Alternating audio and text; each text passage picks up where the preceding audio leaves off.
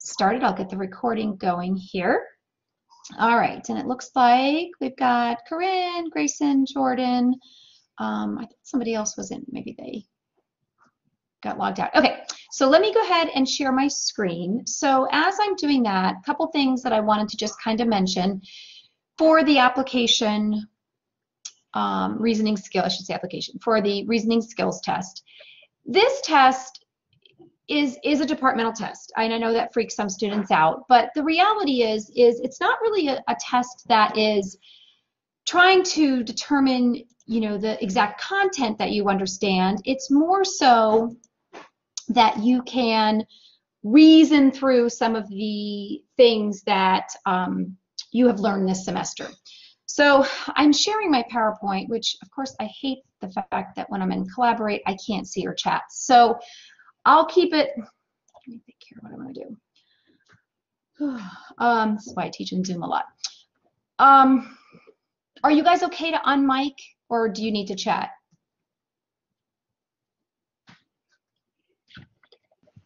I'm okay to talk. Okay, what about the rest of you? Same here, that's fine for me. Okay, okay. My problem is I can't see your chat when I'm sharing my screen. So if you can't unmute, somebody just tell me that there's a chat in there and I will go back and forth. Sorry, anyway.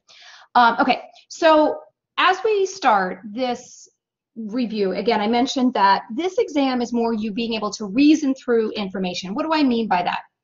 So there are descriptions that'll say TRS stimulates TSH. TSH stimulates thyroid hormone. Thyroid hormone increases metabolism. So it will tell you the information, and then you have to process through the problem. So I like to just kind of say that at the beginning. It's not a test that's trying to determine the facts that you know. It's more, can you work through some of the problems given the information that you've been working with all semester. So the first thing that I want to do is let's take just a minute to practice with graph interpretation. So ignore the fact that gas mileage is spelled wrong in this. But I want you to grab a little piece of scrap paper or something that you can jot things down on. And I'm going to give you 4 different scenarios. And I don't want you to say anything out loud, but I want you to choose from these 4 graphs when I give you a description. So just write down on your piece of paper, 1 through 4. And then when I describe the scenarios, I want you to say that would be graph A, B, C, or D on your paper. Don't say it out loud. So the first one I want to go through is which one of these 4 graphs, and again, write it on your paper, is showing a correlation with the speed, but not with the tire pressure. So I want you to write down A, B, C, or D on your paper. Which one of these 4 graphs shows a correlation with speed, but not with tire pressure on gas mileage? So speed and gas mileage correlate, but not tire pressure.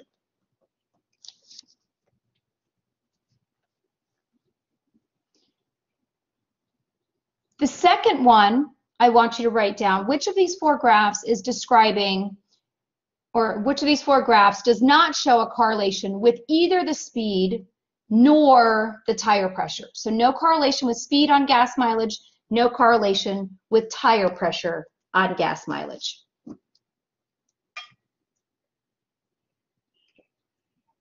Which one, for number 3, which one shows a correlation with both the speed and the tire pressure?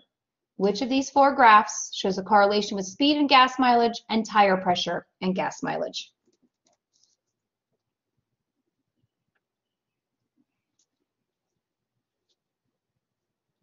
And then the last one, which of the graphs shows a correlation with tire pressure and gas mileage, but not with speed?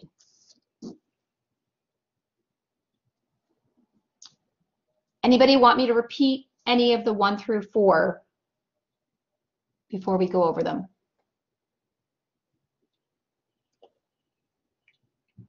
Okay, so for the first one, I said, which of them shows a correlation with speed and not tire pressure? Who wants to venture their answer for me?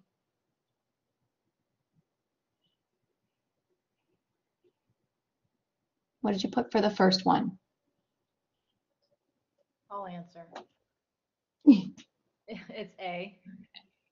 Thank you. It's A. That is correct. So remember, the reason that A is correct is because we see a slope for the speed and gas mileage, right? So if I get my little pen in here, we know that this is X, right? And this is Y. So in this case, I am looking for a slope. When we're looking for X and Y, the first thing you're always going to look for is there a slope? It could be a negative slope, it could be a positive slope, but in this case, we see a negative slope. Then we know X and Y have a correlation. Tire pressure is not correlating, and how do you know that? How do I know that tire pressure did not correlate with Y? Because all the lines run basically together. Exactly. Whenever you have crossing lines, that means that tire pressure is not showing a correlation. So when we talk about the additional parameters, so I'm not going to write this whole word, but additional parameters would be things like this. Then you are looking, when there's a correlation, for lines that are separate. So in this case, they are crossing, so that's how we came to the conclusion that there was not a correlation. Now, we could have 3 lines in this case, we can have 10 lines, we can have 2 lines, just depends on how many parameters are given to us in this text box. So the second scenario, I said, okay, which one of these graphs did not show a correlation with either the speed or the tire pressure? Anybody else want to volunteer their answer for number 2? What'd you put for number 2? Oh, sorry. Say it again. You cut out. Say it one more time. Oh, I said C for number C, 2. and that's right. Exactly. So with C, do we have a slope? Nope. So speed is not correlating. Do we have separate lines? Nope. So tire pressure is not correlating either. So that is correct. So the answer for number 3 is B, as in boy, but I want you to tell me, what is B telling me? I know B is the correct answer, but what am I seeing for this graph down here? What is showing a correlation? Is it showing a correlation for like speed and tire pressure and like everything kind of? Exactly. You got it. It's got a correlation with both. So yep, there's a slope. Speed and gas mileage have a correlation. My lines are all separate, so tire pressure is also showing a correlation. So the correct answer was B, but I wanted you to think about, if you didn't write down what my question was, understanding why that's the right answer. What about D? D is the answer for the last one. What do we see for D? How can we interpret D?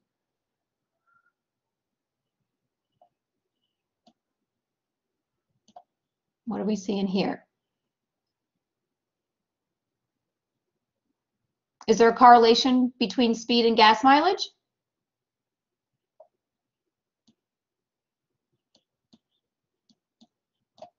Is there a slope?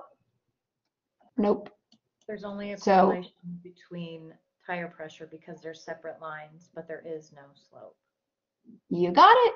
You got it. So what I tell everybody is, I know it seems like an oversimplification, but reading a graph is a visual thing. So when you look at the graph, no matter what is on X and Y, if there's a slope, they're correlated. Now, it may not be a perfect slope. It might kind of look like something like this, right, where it might be a wavy line, but the general trend is up. Or on the way down, maybe it looks something like this, but it's a general trend down. If there is a slope, no matter what is on the X is going to correlate. Again, when we're looking at this text box, which is what you're seeing here, if these lines are separate, whatever you have here, so for example, on one of my lab quizzes, I had a graph that I developed that was talking about type of study method, and on my y-axis was exam score. So if the type of study method correlated with the exam score, then I should see a separate line for all 7 of those different methods. So again, it doesn't matter what terms are here, it's literally a visible thing that you're looking at. Take it X and Y first, then go to your text box, and then look at your answer choices from that point. Any questions about this? Is this clear? Does everyone feel comfortable about graph interpretation? There are 12 points just on graph reading. We good? I have a quick question. Yep. If the slope, you drew the wavy line, if it goes up and then at some point it comes straight back down, there's still a correlation. It's just that maybe it would be increasing then decreasing, or, you know, something like that. If there was one data point that went up and then it continued in the same direction, I would consider it to still be a slope, a consistent slope. If you ended up with something that looked like this, yeah, that's what I meant. You know, in this case, because it's so up and down, I would say there's no slope, because it went up, it went down, it went up, and then it ended up down here, right, kind of at the bottom. Oops, this must be an arrow. So if it went something like this, but kept going up, then yes. But in this case, it's really, if you kind of averaged it out, right, it would kind of look like a horizontal line. And don't worry about it. You're not going to get something that's going to be that complicated. It's either going to be trending up or trending down. Okay, thank you. Does that help? I mean, and not to say that just for the purpose of the test, but in this case, you know, we wouldn't give you something like this because you truly would need to average it out to know if it was a flat line or if it was generally trending up or down. Does that make sense? Yes, thank you. You're welcome. All right, anybody else for graph reading? The only other thing that I'll mention here that sometimes students forget to think about is the interpretation of a graph. So yes, you can say whether or not there's a correlation. What you also need to then say is, okay, when would I use this information if I were to apply it to something in a future study? So if you remember, there was the lab that you did that was talking about cerebral palsy and the EMG, the electrical activity, and it said, okay, which of these would be useful to study again, right? And we only picked the ones to use in our future study that were showing a correlation. So just remember maybe to review that lab a little bit and think about, okay, can I interpret the graph, and would I know basically how I would use that information to apply to a future study is the only other thing there. Okay? All right, moving on. The next couple topics look at diffusion osmosis and osmolarity and tonicity. So this is going way back, going all the way back to the beginning of the semester. And just simply remembering, when we're talking about diffusion, you're always talking about the movement of a solute. So something is going from high to low. If we have a greater concentration on one side, it's going to move to the side where there's less solute in the effort to reach equilibrium. We use the term osmosis for when we are talking about solutes that cannot move, so the water has to move instead to equal out the two sides. So the big thing here is just remembering, if you're referenced or asking anything about diffusion or osmosis, you have to remember, okay, what's moving? Is the solute moving? Then it's diffusion. If it's the osmosis, then you know the solute is non-penetrating, so the water has to move instead. You won't have to necessarily calculate osmolarity. That's not a big objective of this test. But you do need to understand the difference between osmolarity and tonicity. So osmolarity, always go back, and we talked about this recently when we did the fluid and electrolyte lab. Osmolarity is that total solute concentration in a solution. So we talked about, 0.3 osmoles or 300 milliosmoles is that concentration of the plasma of your blood, right? A typical human cell. If we then talk about tonicity, we are then applying a solution and comparing that osmolarity to that of a human cell or the human blood. So remember, isotonic means it has the same osmolarity. Hypotonic means it has a lower osmolarity, so less than 0.3 osmoles, or excuse me, 300 milliosmoles. Hypertonic, then, higher than 0.3 or 300 milli. The other piece of that is simply, again, remembering, what will that do to the movement of water? In an isotonic solution, there's no net gain of water inside the cell or leaving the cell. If we have a hypotonic, then we know the water is going to enter into the cell because of the concentration difference and trying to equal out between, so the water would go in and cause the cell to lyse. Hypertonic solutions are going to draw the water out of the cell and cause it to shrink or crenate. So a lot of this will be applying these terms to different scenarios. What happens if you have this, or what happens if you have that? What will the water do? Where will the solute move, and things like that. So any questions at all about osmolarity, tonicity, diffusion, osmosis, anything on this screen?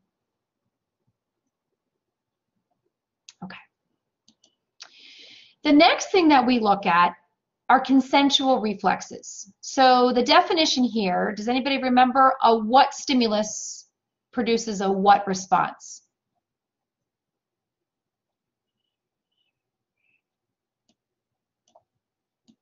Consensual reflexes. We talked about pupillary and we talked about corneal. It's a unilateral stimulus produces a bilateral response. Okay, thank you. Sorry, I'm torturing you to talk today, I know. A unilateral stimulus produces a bilateral, I'll abbreviate, response. So one eye receives the light, both eyes will constrict. So remember, if we're talking about, and I'm just going to do this so we kind of are on the same track here for the left and the right eye. If I shine the light into the left eye, I know that cranial 2 is going to take that to the brain, and then the response will be both eyes will constrict. I would come over here to the right eye. When I shine the light into the right eye, it'll get to the brain, and again, both eyes will constrict, right? That would be my normal pupillary response. So if you're working through these scenarios, let me go back here for a second. If you're working through these scenarios, again, you have to test both eyes. I just described the normal response to you, but you'll be given abnormal responses. Let's say I shine the light into the left eye and only the right eye constricts. I shine the light into the right eye and again, only the right eye constricted. Well, that's not a normal response, but we need to figure out what is working and what's not working. Well, in both cases, I got the right eye to respond, and I had a response in both eyes. So I know that 2 took it to the brain on both sides. So both of these are working fine because I got a response both times in the right eye. I know that cranial 3 is working okay because that's what's needed to cause the constriction in that right eye. So in both cases, my cranial 3 was not allowing the constriction, so I would deduct that in that case, that scenario, that there was a lesion or something wrong with cranial 3 on the left side. If I do another example, let's talk about the scenario where I'm going to do a different color, sorry. I shine the light, and again, here we are left and right. I shine the light into the left eye, and both eyes constrict. I shine the light into the right eye, and I get no response. I'll say it one more time. I shine the light in the left eye, both eyes constricted. I shine the light into the right eye, and I got no response. Well, I know that when I was on the left side, that it had to get to the brain, so 2 is working fine because I got a response in both eyes. If I get a response in both eyes, that tells me that cranial 3 is working on both sides. So what would I say is my problem then for this example? Where's my lesion or my deficit?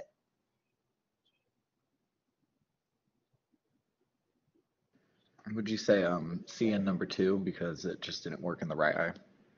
Correct. So right here is my problem, cranial nerve 2 on the right side, because it never got to the brain. That's why I didn't see a response happen at all on that right side.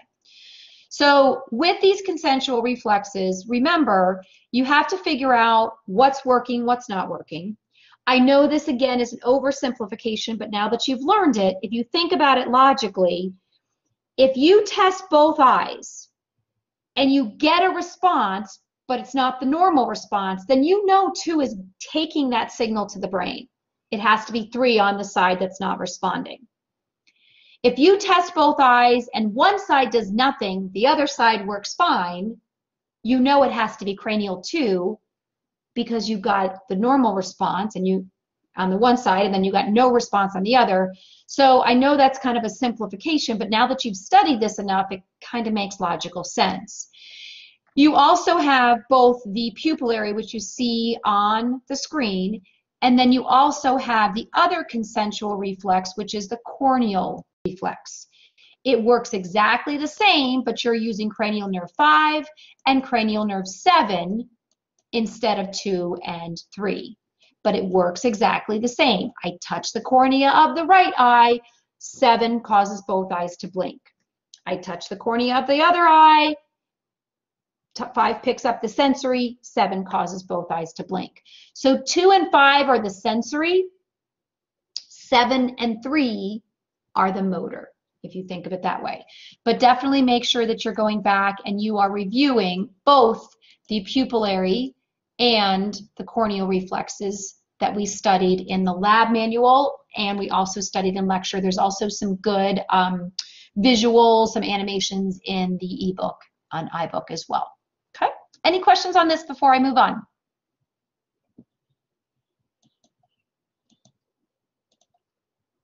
All right, moving along. So the next topic we're going to talk about is synaptic transmission. And so what I want to emphasize here is you have 4 basic categories that we studied with synapse and synaptic enzymes, not synaptic enzymes, synaptic neurotransmitters, excuse me.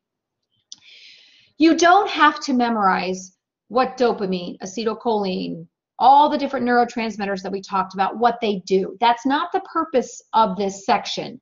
But what you do need to understand is why you would give somebody an agonist, why you would give them an antagonist, etc. So we're going to talk about the function and the general understanding of what these 4 categories do.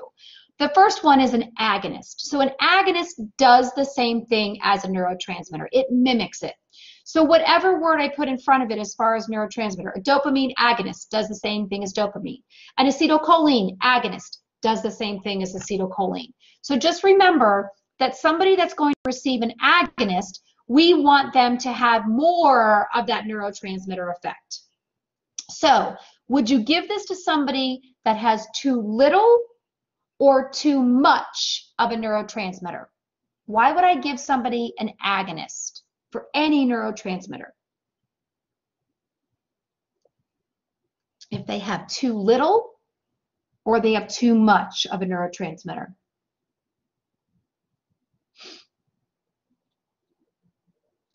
I would give it to somebody that has too little, right? Because it's going to do the same thing as that neurotransmitter, so I'm going to need more of it. That's why you would give somebody a dopamine agonist. They don't have enough dopamine, so I give them a dopamine agonist, and it will help them to have more enhanced effects of what dopamine naturally does.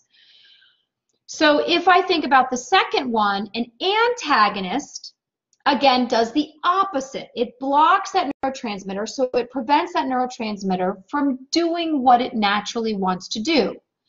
So you would give somebody an antagonist if they have too much of a neurotransmitter, right? If I have too much acetylcholine, giving them an antagonist would decrease that high level of acetylcholine and bring it back down. I think I talked about this in my recitations this semester, but I talk in my classes a lot about too much of something is not always a good thing. Too much of a neurotransmitter is not good. It's going to overstimulate that postsynaptic cell. So we do give patients antagonists to drop the level and decrease that effect that that neurotransmitter has because it's in high amounts. So again, an antagonist would be given to somebody that has too much of a neurotransmitter. Reuptake inhibitors simply prevent the reuptake. Well, what is reuptake before we talk about the inhibitor? Reuptake is kind of the quote-unquote recycling of a neurotransmitter. It's where I'm putting it back into the presynaptic, right? This is my presynaptic cell up here. I'm sorry, up here. Putting it back where it just came from. So here's my neurotransmitter you're seeing down in the synapse here, and I'm pumping it back to where it just came from. If I prevent the reuptake, I'm not going to recycle it, and it's going to end up staying in that synapse longer. So reuptake inhibitors will lead to an increase, a buildup of that neurotransmitter in that synaptic cleft or that space. The last one is synaptic enzyme inhibitors. And again, when we talk about enzymes, before I talk about inhibitors, enzymes break down the neurotransmitter. Once I release acetylcholine, acetylcholine esterase, right? Enzyme at the end, ASE at the end breaks it down so that it doesn't build up in the cleft. That's a normal process. If I inhibit those enzymes, I don't destroy the neurotransmitter, so it stays in that synaptic cleft or space longer. So hopefully it makes sense. If I talk about a reuptake inhibitor and an enzyme inhibitor, they really have the same net effect. They're just doing it by two different mechanisms. Reuptake inhibitors prevent it from being taken back and recycled. Synaptic enzyme inhibitors just prevent it from getting broken down.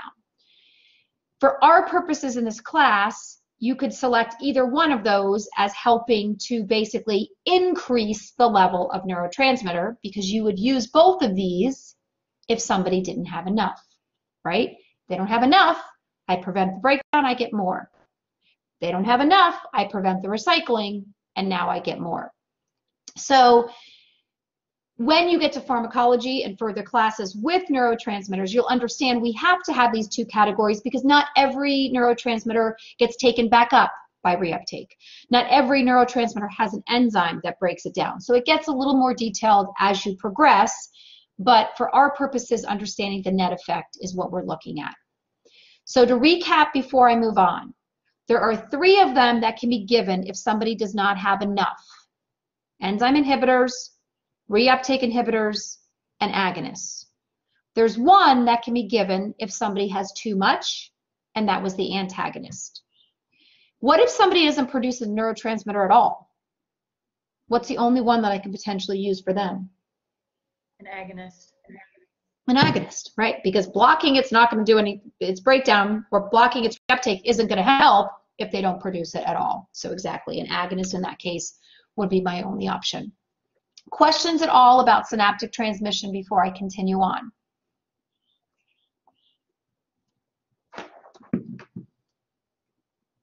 Okay. Romberg test.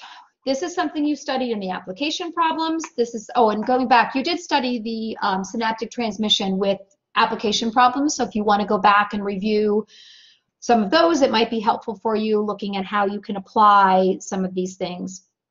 Cerebellum, sensory information, the Romberg test is another topic that you covered in the application problems. It was covered in the book and in the back of the manual in the motor control section. Remembering that the cerebellum is integrating the sensory information. So we are looking at vision, proprioception, and vestibular sensory information that goes to the cerebellum so it can smooth out and coordinate the motor movements so they appear very smooth. I'm going back to this example because I think it's such a powerful one in the sense that when you think about the cerebellum, the analogy in your book is like driving a car. If you drive and you know you're on a straight stretch of highway, when somebody's watching you drive down that straight stretch of highway, it appears you're not doing anything in that car. You're just sitting there driving like this.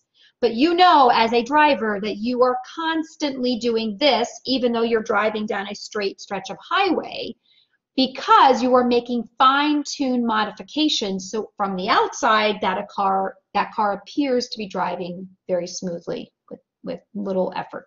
Inside, you're making all the modifications. That's what your cerebellum is doing with the sensory information, the visual information, the proprioception, knowing exactly where my feet are on the floor right now without look at them. If someone were lifting up my fingers, my toes, I could tell you it's my right big toe or my left pinky finger because we know kind of that where our body is in space. Why do you touch your finger to your nose when they're doing a sobriety test? I can't see my nose, but I know where it's at because of that proprioception.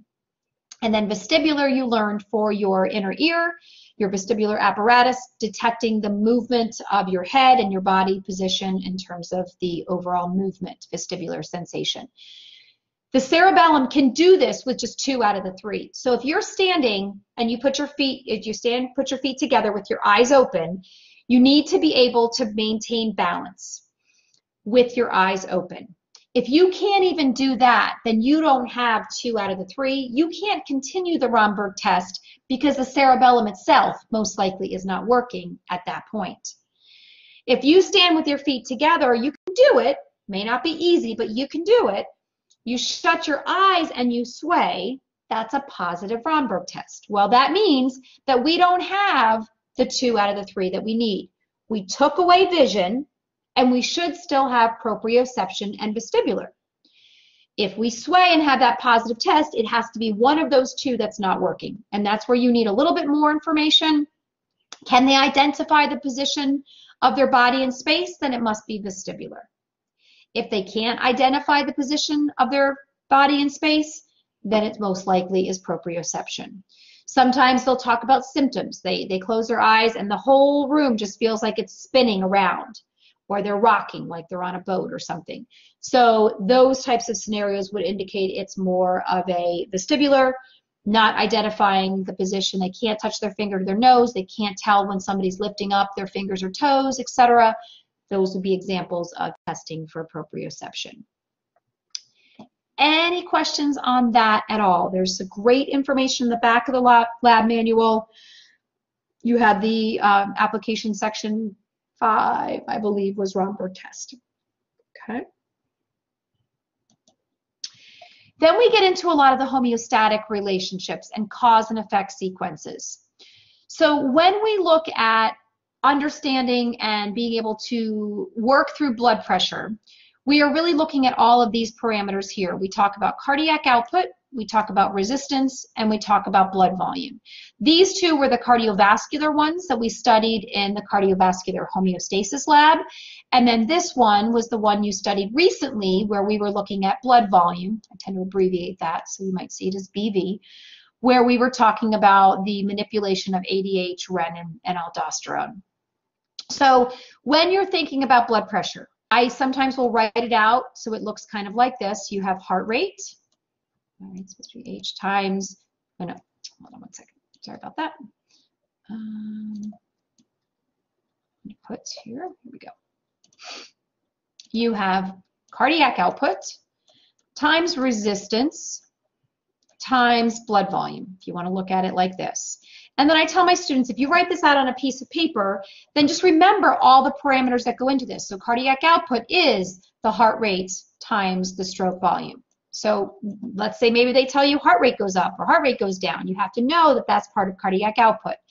Resistance, we're talking about vasodilation, vasoconstriction, right? Increasing the diameter of the lumen, decreasing the diameter will raise and lower the resistance. And then blood volume is primarily influenced by the ADH and the aldosterone. Anytime you are manipulating cardiac output, resistance, or blood volume, I immediately want you to think of what is that going to do to blood pressure? And because we have this equation, we know that there's a direct correlation. If I tell you that cardiac output has gone down, I know that that's going to drop the blood pressure, right? Because they are directly correlated. Okay, well then the body is going to have to respond to do something to bring the blood pressure up. Does anybody want to tell me 2 things that we can do to raise the blood pressure if we had a drop due to cardiac output going down?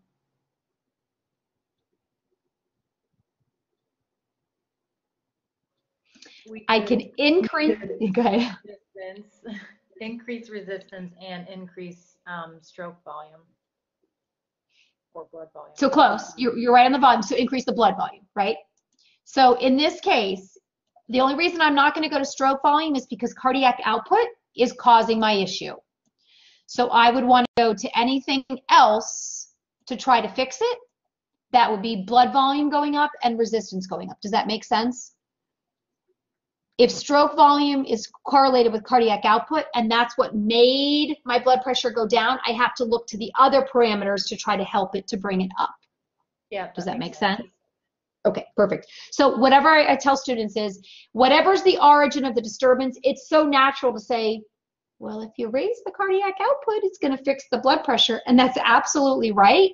But if that's the origin of my disturbance, I have to look to everything else to bring it up.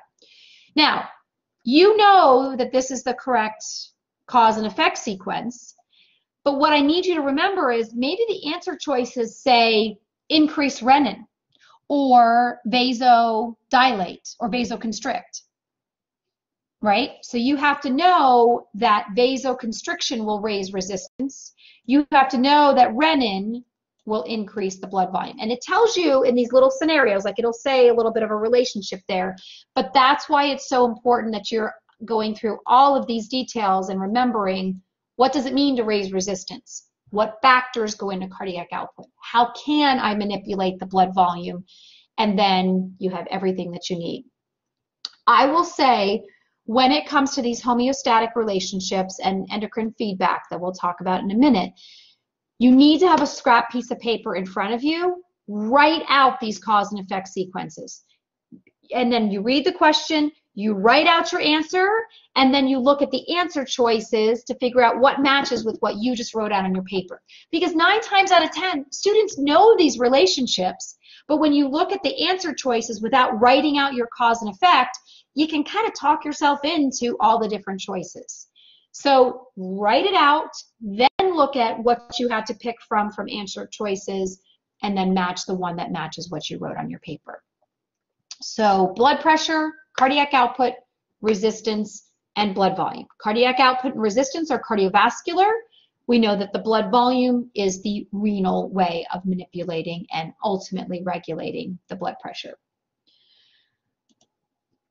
The other homeostatic cause and effect that we look at is with blood gas pH disturbances. We know that we have the conditions that are considered respiratory in origin, and then we have the conditions that are considered to be metabolic in origin. If I'm talking about respiratory acidosis, there's 2 things that I know right off the bat. I know that CO2 is the origin of my disturbance or the change in respiratory rate because it's a respiratory condition. I know that I have a pH that is low or going down or lower than it should be because of the word acidosis. So if I look at respiratory acidosis, respiratory rate is going to go down when somebody has a respiratory acidosis, meaning I'm building up the levels of carbon dioxide, which we know gives us more hydrogen ions, which I know is going to lower my pH. Remember that when I look at oxygen, I usually focus more on the CO2 because we know that's the influence with the pH. If I slow down my respiratory rate, remember that means I'm going to get less oxygen. That one's probably the most intuitive for students. Does anybody want to help me with respiratory alkalosis? What's my respiratory rate going to do? In respiratory alkalosis, I know that my rate has gone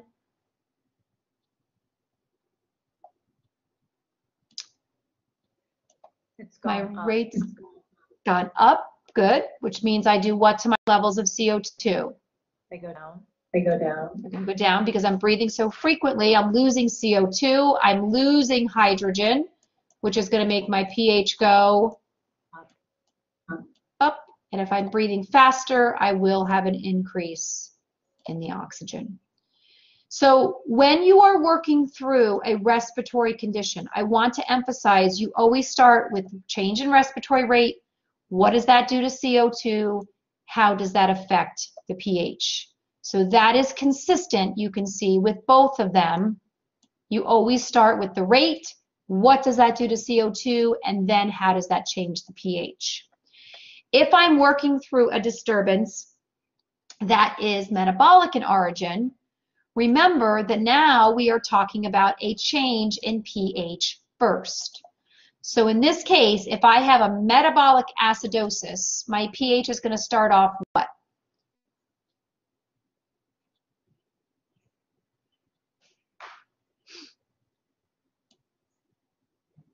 It's going to start out low, right? Because a low pH means acidosis.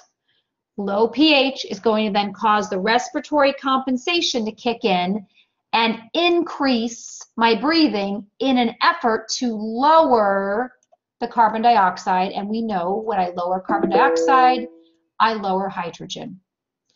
When I talk about an increase in respiratory rate, again, I will see that increase in oxygen here. So when I have alkalosis, I start with a high pH. That means I'm going to lower my respiratory rate, build up my carbon dioxide and hydrogen, and I know that if I decrease my rate, I decrease my oxygen. Remember that we have the ROME, R-O-M-E. ROME is a mnemonic that we can use to look at the pH and the CO2. If it's respiratory, my CO2 and my pH should be opposite. And they are in both scenarios. That's my double check. When it's metabolic, I know that my CO2 and my pH should be in the same direction. And when I look at pH and CO2, they are going in the same direction. So remember, Rome is a way for you to do a self-check, not necessarily to memorize, but a good way to go back. And then same thing, draw out your scenarios, then go back and figure out what are the answer choices that I have been given. And again, remember that when we're talking about a metabolic condition, we always start with a change in pH, then the respiratory kicks in as a compensation and manipulates the CO2. So the order that I have on here is significant because that's the order in which these processes are going to happen. Endocrine, you work through the scenarios for feedback. One of the things here again is you're given these scenarios, and what you need to do is simply figure out what would happen with the manipulation that they give you. So draw out your endocrine feedback loops. If you need to draw the little arrows on your piece of paper so they're all in front of you, then you start with whatever they give you. They said somebody didn't have a thyroid gland. What would you expect to happen? Well, if they don't have a thyroid gland, then I know TH is going to be low. This is where I'm starting, and then I simply would fill in the blanks. If this is low, can anybody tell me what is that going to do to the TRH and the TSH? Is there going to be any feedback if there's not enough thyroid hormone? They would both be high, exactly. So in this case, you started here, and then you filled in your blanks. Don't keep looping through where you can get an answer that matches every answer choice. Go with what you're given. Cortisol works the same way, we just have the different hormones. What if I were to tell you that somebody had an injection of ACTH? Somebody received an injection of ACTH, what would be expected to happen as a result? Where would I now start? You start with ACTH, cortisol would go up, and then So if I start with ACTH, you're right. ACTH would be what? Just so I fill that in. Oh, you're giving an injection, so ACTH goes up. Correct. Good. Yep. And that's going to make cortisol go Up. Exactly. And then if cortisol's high, what is that going to do to CRH? It's going to lower it even more. Exactly. So the big thing here again is writing out your flow charts. Where do I start? Then that's the information I'm given, and then how do I fill in the blanks from there?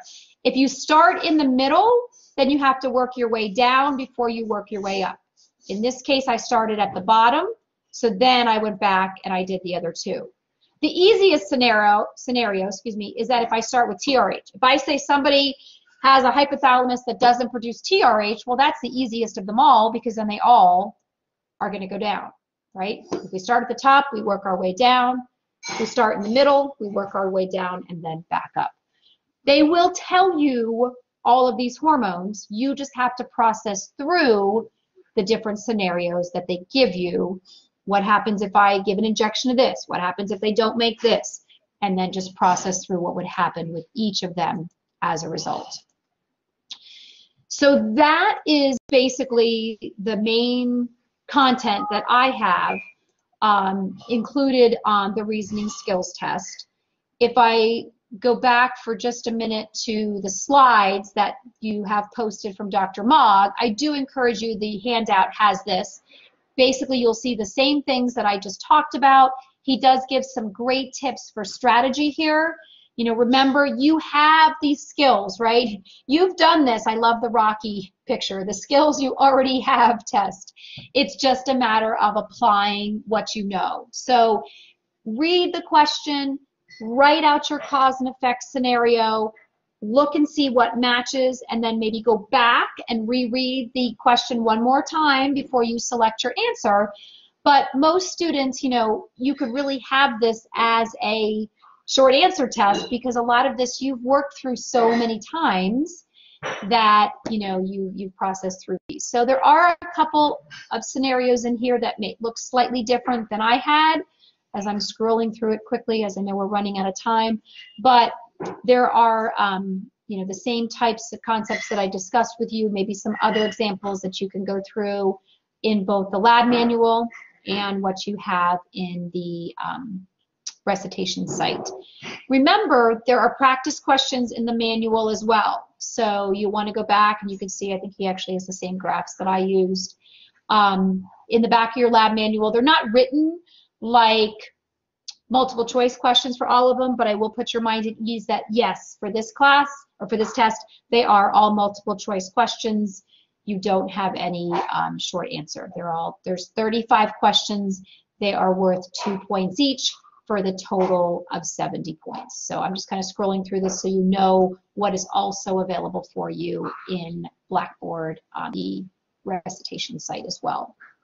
So I did have a couple students that joined us, I think, after we got started. Sorry, I was sharing my screen and couldn't see everybody. Are there specific questions or anything that you want me to review that I did not already go through with you? Was that helpful? Do you feel more confident? The thermoregulatory, yeah, so that's a great question, Corinne. So with thermoregulatory, it literally will talk about the vasodilation, vasoconstriction. So I think there's maybe one question, maybe two, I think there's only one on thermoregulation. So the key with that is in warmer conditions, or when the body needs to basically get rid of heat because the temperature is starting to rise, you will vasodilate to lose that heat to the environment. When you're in cooler temperatures or you want to keep that warmth, that heat in the body, you will have vasoconstriction. So it's a very short little section with thermoregulation, mostly looking at that vasodilation, vasoconstriction.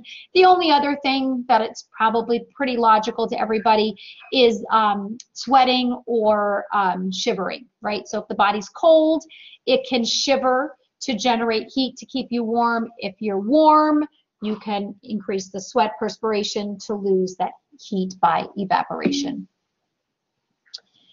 I will say that I think the most challenging ones are the endocrine feedback for students and probably blood pressure and osmolarity. Those are the ones that I think students struggle with the most. Not because they're the hardest, but again, I think for endocrine, you want to look at it and answer it without really writing out that flow chart. And students that I've had, particularly when we were in person and I, they would take the test and I would say, hey, how did you do so well? What did you do to prepare? A lot of them, said just practicing writing out those cause and effect sequences. So I know for recitation and for my students, they're so sick of me talking about those daggone cause and effect sequences. Hold on a second. Hey, I think the garage door is open. It wouldn't shut. Sorry, as it's pouring down rain. So when I, watch them, for example, taking the test, write things down. I know that you guys have to take them now on a computer, but that doesn't mean that you can't have that piece of paper there drawing out your flow charts and doing those things that will, again, that tactile learning sometimes just helps it come back into your memory, like, oh, that's right, I'm doing a respiratory condition or I'm doing a metabolic condition. Those cause and effect can really help. So the only other thing that I will say that I didn't talk about, yeah, give me 1 second. The only other thing is osmolarity students struggle with. What am I fixing? Am I fixing the osmolarity of the blood? Or am I fixing the osmolarity of the fluid, right, the filtrate? So you focused most of your discussions on fixing the osmolarity of the blood. That's when we were either increasing ADH or increasing aldosterone. If you are trying to fix the osmolarity of the filtrates, right, what you're putting into the filtrate, getting rid of out of the body in the urine, everything is opposite. So if aldosterone goes down, you put more sodium in the filtrate. If aldosterone goes up, You put more sodium in the blood, less in the filtrate. So that's one thing that students historically will struggle a little bit as well. I will go back, Grayson, I think you asked about page 15 on the Rocky handout. Okay, so I'm going to go, and I can do this one question, and then I have a 12 o'clock meeting that I have to be in. So I'll do this one thing, and then I do apologize, I'll have to go. But maybe one of the other recitations you can attend this week, they can go over it a little bit more as well. So page 15 of the Rocky one. So is this the correct one, Grayson? I'm hoping. Okay. So consider the relationships with electrolyte homeostasis. Okay. Increased osmolarity. So this is, again, giving you the relationship, how you might see it written. Increased osmolarity stimulates ADH secretion and inhibits aldosterone. ADH will cause the water retention, which will lower the osmolarity. Aldosterone causes the sodium to be retained. Potassium is opposite, right? If we keep sodium, we get rid of potassium. That will raise the osmolarity. And if somebody has a low blood pressure, they both go up. So the question says, how will ADH, aldosterone, urine sodium, blood potassium change if somebody has a meal with excess sodium? So the first thing that we need to determine there, based on what they've given, the only thing that they've told us is somebody has a lot of sodium. They took in a meal with a lot of sodium. So that means the osmolarity of their blood is going to go up. If I have a high osmolarity of my blood, what do I need? Do I need more solute or do I need more water? If I have a lot of sodium in my blood, I need water. Water. Right? Good.